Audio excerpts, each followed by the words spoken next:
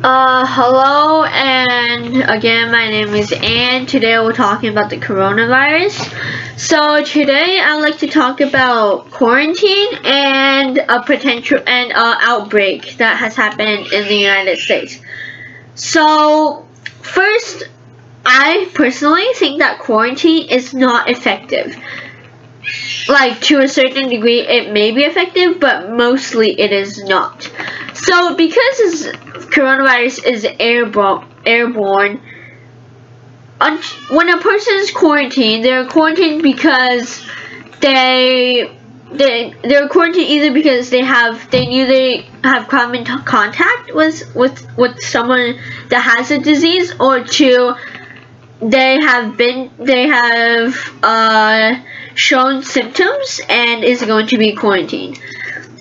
But I'd also like to talk about how in the first case, where you come in contact with someone who has the disease, you already have the disease. So technically the quarantine will not, and you have already met other people and spread the disease onto them. But the thing is that the quarantine will only help that to a certain degree, that when you are quarantined, you won't touch any more new people and infecting new people. But you've already infected a lot of people that you have seen while the virus hasn't become active yet. So technically the quarantine is effective because you're saying that, oh my goodness, you came in contact with the person, you may have the disease, but you most certainly 100% have the virus, and you have come in contact with your family, so they also have the disease, they also need to be quarantined, and those people will meet on forever, and you can't quarantine everyone. There's only a select few who's quarantined. And so this is just an endless cycle, because you never know when you have the virus or not. So you could be like, oh my goodness, that person I come into contact had the virus, they're showing symptoms. Oh my goodness, I could have the virus too, but you already have it. It's just not showing because of the 14 incubation period. So the next thing I'd like to talk about is the outbreak in the United States. So today another individual has died due to the virus, and this is just the signs for outbreak that is currently starting. And then, so sorry for the background noise, yeah. But the outbreak in the U.S. Has already started, and we could all get this virus, especially me, since I'm living in Santa Clara County.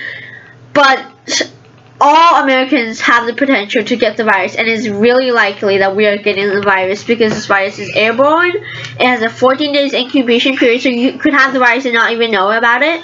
And although the death rate is really low, it is extremely fatal to the older population.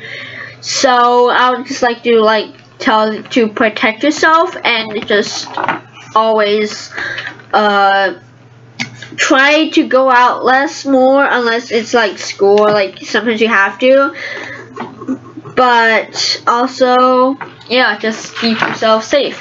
And then, so the next thing I was also talking about is that could there be another outbreak in China? And I think there could, because currently March 2nd is their first day of school for students, and I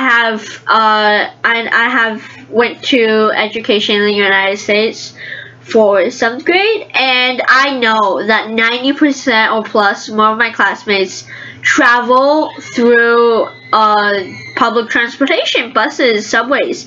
So this is just the start of it. I feel like it is going to be another spike in the cases 14 days later after incubation period has ended, because this is school, one capacity to 10 is in a closed area. So, and the children will pass it on to their families, who will pass it on to more people. So I think it's going to be another outbreak. But so we will just wait and see what happens.